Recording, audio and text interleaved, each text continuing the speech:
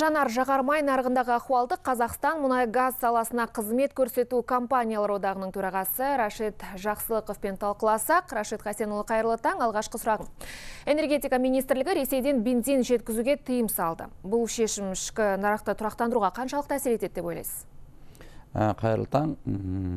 Әрине, бұл мәселе екі затты анықтайды. Бірінші, қаншалықты біздің күрделі жөндеуден өткен үш мұнай өңдеу заводтарымыздың қарқынды жұмыс істеуін бақылаймыз. Екінші, менің ойымша, бұл тек қана бағаны тұрақтандыруға арналған шара деп. Бірақ бұның астарында сапа, басқа сұрақтар жасырынып қалып отыр.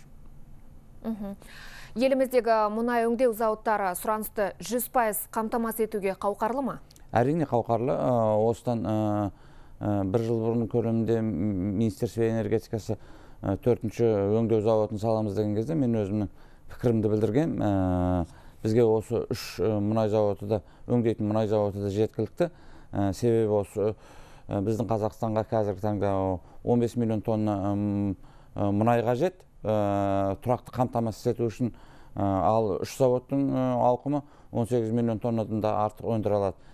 Тек қана бірақ қана сұрақ, бұл жерде неге ылғида баға құбылады дегеніміз, ол біз осы 3 зауыттың өзін шикізатпен қамтамасыз ете алмай отырмыз. Мәселе сода.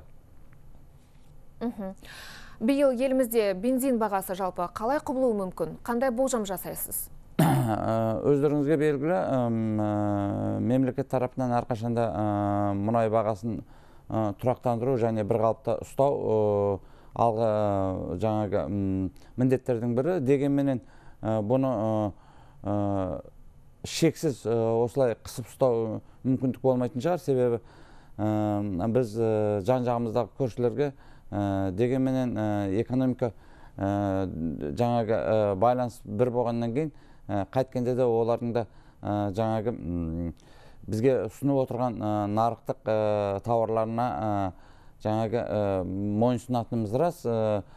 Жыл аяғында 6 желтоқсанда Санкт-Петербург қаласында бірлескен таможня аумағындағы мемлекет басшылар кездесіп, сол жерде талқылаған 3 күрделі мәселенің бірі ортақ мұнай тауарлары және мұнай нарығын қалыптастыру болатын. Соған қарағанда бұны ұзаққа ұстай алмаймыз. Оның сыртында тағы да мұнай өңдеу заводтары жеке қолға кетеді деп отыр.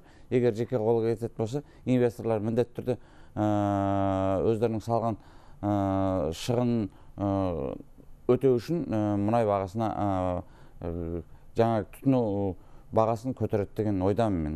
Бұл бағада тұрып қалмайды, көтерілуі мүмкін, әбден мүмкін. Ресейде жанар-жағармайдың қымбаттауы біздің нарыққа қалай әсер етеді? Бұл тұрғыда Қазақстан Ресейге қаншалықты тәуелді деп ойлайсыз? Енді Ресейдің нарығы мен біздің нарықты салыстыру тіптен келмейді. Олардың өндіріп отырғанында және тұтынуы да бізге қарағанда 10-15 есе артық, оны мойындауымыз керек. Бұл жерде бірақ қана мәселе, Ресей сыртқа сатуға да және ішке сатуға да бірақ шикі мұнайды бірақ баға бекітіп қойған. Бізде сыртқа сатуда дүниежүзілік нарықта қалыптасқан баға болатын болса, ішкі тұтынысқа сатуда мұнайды өндіру бағасы. Ол екеуі жер мен көктей, сондықтан ішкі тұтынуға бізде сатуға ешқандай мұнай өндіруші операторлар қызықпайды. Өйткені пайда аз болғандықтан. Сондықтан бұл жерде Ресейде емес, біз өзіміздің ішкі нарығымыздағы шикі мұнайды сату жүйесін дұрыстауымыз керек шығар. Ал енді бұл жүйе дұрысталмай, шикізаттың бізге толыққанды жетпеуі айдан анық. Демек, Ресейдегі баға бізге ешқандай әсері жоқ, е? Жоқ, әсері жоқ деп айту мүмкін емес. Қалай әсері жоқ мысалға? Біріншіден, Ресейдің жаңағы бізбен көршілес болып тұрғаннан кейін, біздегі арзан болғаннан кейін, міндетті түрде Ресейдің кәсіпкерлері, біздің кәсіпкерлерді Ресейге апарып кішкене пайда табуға қызығушылық танытады. Рас па? Ол да әсер. Болмаса Ресейдің жаңағы өндіріп отырған өнімі бізге қарағанда сапасы жоғары болғандықтан біздікілер де барып алуы мүмкін. Қалтасы жаңағы мүмкіндік беретін азаматтар мысалға. Кейбір азаматтарға бағадан көрі өзінің астындағы темір тұлпарының кілтипатсыз жүруі ғой. Сондықтан бұл жерде әсері жоқ деп айта алмаймыз. Біз көрші болғаннан кейін қаншалықты бір-бірімізді қорғанғанмен әсері болады, және де біз бір тұтас таможнялық серіктестеміз ғой. Оны қайда жібереміз? Әрине, 3 айлық бір тежеуіш бұған дейін де болған, бұдан кейін де бола беретін шығар. Бұл бір кішкене ғана демалыс шаралары деп ойлаймын бір-бірінен. Өзіміздің күшті сынап көру, өзіміздің де жаңағы мұнай өңдеу заводтарына толыққанды жұмыс істеп, жаңағы көбінше пайда табуға көмек көрсету, ал шындап келген кезде әзірге біз Ресей мемлекетімен текетірес бәсекелестік күйге келе аламыз деп айта алмаймын. Рашид Хасенұлы, жауабыңызға рахмет. Естеріңізге сала кетсек, құрметті көрермендер, тікелей эфирде болған Қазақстан мұнай-газ саласына қызмет көрсету компаниялар одағының төрағасы Рашид Жақсылықов болатын. Хабарымызды жалғастырамыз.